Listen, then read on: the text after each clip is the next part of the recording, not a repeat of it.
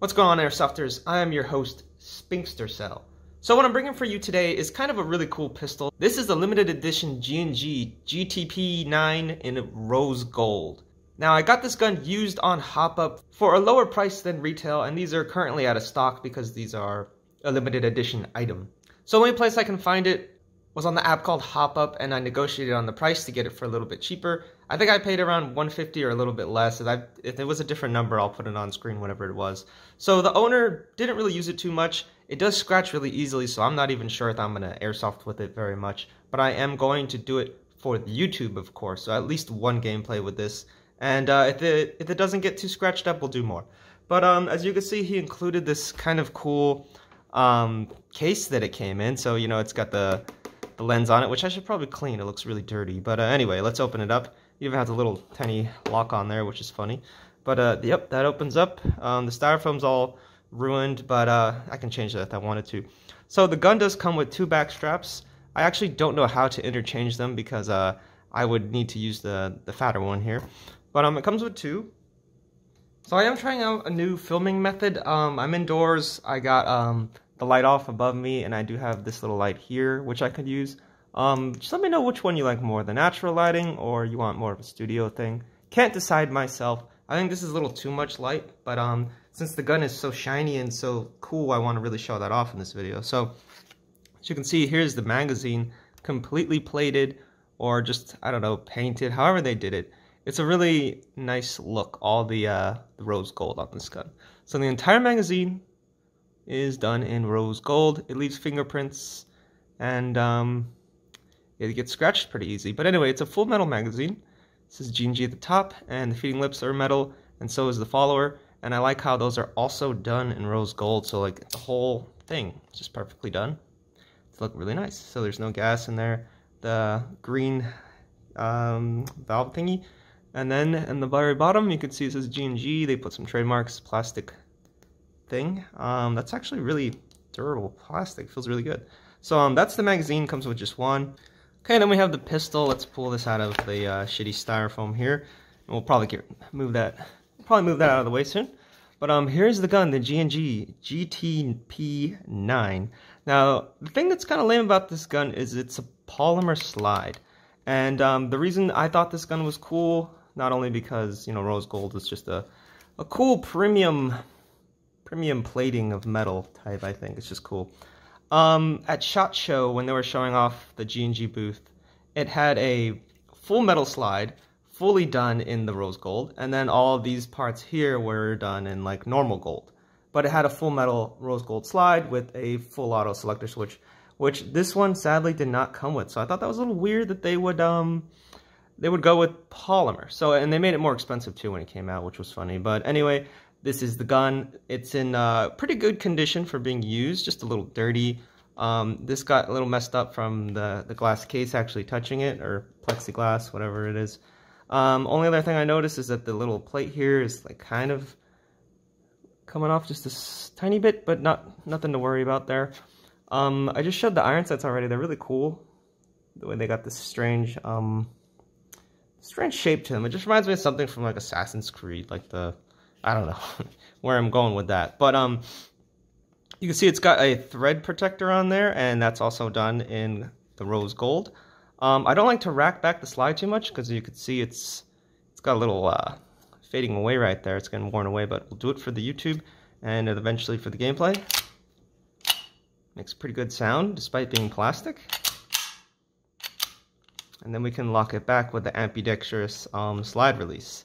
So that's pretty cool. It's definitely a very nice looking pistol. If you have a girlfriend who plays Airsoft, or anyone who just enjoys this, or cosplay, or you're collectors, you know, you collect unique Airsoft guns, because once this goes and it's all sold out and no one's selling them on Hop-Up anymore, it might be something that you'll look back on and regret not buying. So, do you think any of us will look back in our lives and regret the things we didn't buy? This gun definitely had to add it to my collection of rare Airsoft guns. So, it's a decent weight. It is a full polymer. This is the GTP9. I think they have full metal versions of this for sale. If we're going to talk more about the pistol, we might as well go over everything that makes the GTP9 a little bit different than, say, like a Glock, because that's pretty much what this would be. But we'll just go over the gun. All of the rose gold components would be the entire barrel, the guide rod as well, the sights, which are painted white, the ambidextrous release, the ambidextrous mag release, which looks really cool, works really well, kind of like a USP, an HK gun. The full magazine like we saw, and then the safety button right here is also all the gold. The trigger feels a little cheap on the safety part right here. I don't know why, it just, I thought it was cracked when I first got it, but it's just like a little, that little black marking there. I thought that was a crack, but it's not. So the trigger, it feels a little flimsy, a little cheap. I'm just worried about that just a little bit. Otherwise, I'm not really worried about anything else besides the paint getting like rubbed away or scratched off. Cool features, we got the slide cuts, forward cocking serrations, unique sights. The ambidextrous magazine release is also very cool. Ambidextrous slide release. Very good for left-handed shooters as well, you know, obviously. I think this is a make-believe gun that G&G came up with. I don't think there's probably not a real GTP9. So it's probably designed good for left-handed because it can, you know, it's got room for ejection on both sides for a real gun if this was real. It's got a Picatinny rail. Let me go grab my flashlight. So we have my replica Surefire here, which has randomly stopped working for me. I don't know why, but let's see how it looks on the gun. It's a tight fit. It's really locked on there, so it locked right on the slot. Perfect fitment for the replica Surefire, which should be a 1-to-1 with your real Surefires. But I doubt anyone who has a real Surefire is trying to buy a pink and white gun. So let's remove that real quick. I think when I play Airsoft, I'll most likely have that equipped, so it'll go into my holster. The gun's really comfortable. It's a bit thin for me right now. I can't figure out how to take this this grip off here. It says push on that. You could take that out. This is the key for the hop up, which is on some weird new G&G thing where you got to stick it in the actual barrel. That's kind of odd to me, you know, airsofting for, you know, so long, and like my first airsoft guns were KWA Glocks. That's just an odd thing for me, adjusting my hop up through the barrel. It's just funny. So that only has one way of going in. I assume there's a way of like, I think you just pretty much yank it off, but when I tried, it just felt like it was gonna break. Not that it's flimsy or anything, but like if I'm just like really going full send on it, it's just, I don't know, it's just not really feeling correct. I think there's some weird way you got to do it, but correct me if you have a GTP9. So other things I could say about this gun is that it shoots pretty good. I've shot it just a little bit in the backyard and it shoots pretty nice. Let's take a look at the front. So we have the thread protector, which is you know, obviously metal as well, and then we have the threads. I'm not sure the threads though. If I have my suppressor that goes on to 14mm, I think it's counterclockwise, you know, just the regular threading for all airsoft. Well, clearly you need some type of adapter in order to use this. I'm not sure exactly what it is. I'll probably just Google it or pull it up the specs on the iPad because we're going to do that in a minute right now. But let's get that back on there. You can see it has a an O-ring so that you don't over tighten it, and that it's also a snug fit. This is a new one. I think this came out 2020, I believe. These serrations are kind of fin shark style, kind of, you know, fins. Let's take a look at this stuff in the front. So if we're talking trademarks, we can just look up front here. We have G&G armament there on the slide, 9x19, so they're pretending this is a real gun. I don't know if those are unique serial numbers. There it says made in Taiwan right there. The name of the gun in the corner, and that's the same on both sides. So over here we just have a warning, and that's it. So other unique features about the gun is that up here we do have a like kind of loaded chamber indicator. No, up here we have a fake extractor for if this was a real gun. So they really thought up all that random stuff. So on the inside here you could see you have a green G&G hop up. And so far I haven't really noticed much about range or anything. So we do not have any type of hidden full auto selectors in there. It's just a regular Glock style setup we got going. And then we can see our trigger. I'm not really too fond of the trigger. I mean, so long as it does not break, it feels good. But otherwise, it just feels pretty light. Just not very strong, I would say. But otherwise, I don't really think this is gonna break. So this gun is modeled pretty much like a Glock. So let's see how we disassemble it. Real smooth and easy. All right, cool. Here we have our internals, which look amazing. There's some kind of buffer there, which is made of polymer. Same material as the rest of the slide. That's pretty much normal gas blowback stuff going on in here. Nothing unique or special. Besides the G&G special, the special G&G hop-up adjustment through the barrel, I guess.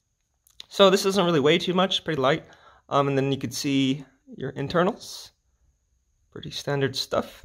And I think this has been lubed from the factory, unless the previous owner has done any lubing. I do see a finger. Oh, that's probably my fingerprint. Anyway, so let's get the gun back together. I'm not going to bother taking the barrel out. And it locked just like that. I think you don't have to rack it again. It's just, it clicked. Cool. So here we are on the fabled evike.com. Now I am not sponsored by Evike, so I can't really suggest you use them. And obviously this gun is going to be out of stock. But they have a decent setup on their website for looking at pictures and all of that. So I think I paid about $150. The only problem is nobody's going to have this on retail, so you have to get it used on like hop-up, like I said. So the GTP9, they got really, they got really excited about this gun. And they introduced it in a lot of colors here, but let me see for the black, is only $120. So G&G claims that it has an FPS of 300 to 330, which is believable. One of the sad things about this is that mine did not include the polymer case. I don't know if he just lost it, got this gun some secondhand way, or he got rid of it. If that's something you're into collector-wise, not having it included kind of sucks. If you're a collector, it's not a good thing. So we have 12mm counterclockwise threads for that barrel, if you were wondering. 27+1 rounds in the magazine, and other than that, no full auto on this one. I thought there was a full auto. Where's the full auto? Okay, so this one is no, that's not full auto either. But if you wanted a slightly different one, this is what it looks like with the slide cuts done to it, but I don't know if this one's metal. I'm trying to find the metal one for you guys real quick. Alright you guys, I found it. So I'm on Red Wolf. I think there's other places to buy it, but this one claims to have a metal slide. How about that? How about that? A metal slide on the GTP9. So that's what you can come to expect. It was $160. I don't know why G&G is treating this thing like it's some kind of uber premium item, but it is a new design they came up with. They seem to be pretty happy with it, or pretty proud of it, like a flagship pistol almost. Oh dang, here's one with a red dot. Now if you've seen one of my other newest videos, I have just gotten a little red dot, and so if I can mount it on the GTP9, that would look awesome. Okay, hold on, we got another one. This looks pretty sick. So we got a mag extension and the RMR attached to that. So we're getting some cool ideas for this gun, although it is going to be my collector's piece, like I mentioned, so I can't really state I'd be doing too much airsofting with this gun. If anyone's watching from retailers and they like to sponsor me and maybe send me the other versions of the GTP9, or if G&G is watching, we can do that. This is the SHOT Show version of the gun. The picture looks terrible though. So this is the picture of the gun from SHOT Show. As you can see, majored. It's not the same gun whatsoever. Not that I'm extremely disappointed with what we got, but I mean, like, come on, this is what we got excited about. Look at this thing. I mean, the whole thing is rose gold. And yeah, I gotta admit, I like rose gold. If you're into cars, if you've seen any of the 370 videos, we got rose gold rims for that. So there's gonna be a whole video dedicated to that if you want that. I mean, I know this airsofters don't really care for cars very much, but my channel has no rules, so I'm gonna do whatever I want. So anyway, we have gold on the actual bits, and instead of the rose gold. So that's the changes that have been done. And then this one was select full auto, so that was a key difference there. Last thing I'm gonna show you is the case itself, since I didn't mention that. The case looked pretty nice, gotta admit. It it had the entire logo from G&G done in fancy rose gold. So that is just a little bit of tech specs. So that is the GTP9 in rose gold. Not trying to make a 20-minute video here, but I haven't edited it yet. So it could be 20 minutes, who knows? Let me know if you're enjoying this video. I haven't been making many videos. Things have been pretty tragic last year, and this year I just haven't been very motivated. The views have been pretty low on some of the videos. So I've had this gun in my possession as well as the other new rifle for several months now, and I have not made a video on them until now.